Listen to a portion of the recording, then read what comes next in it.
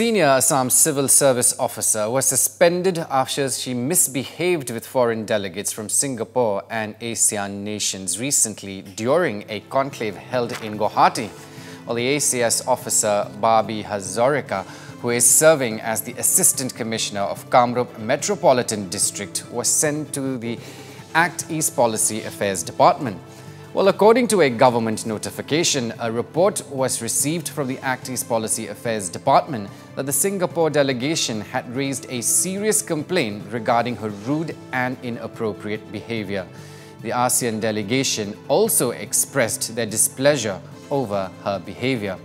Well, as per the notification, the ACS officers' quote-unquote irresponsible behavior caused a detrimental impact on the diplomatic relationship between India and ASEAN nations.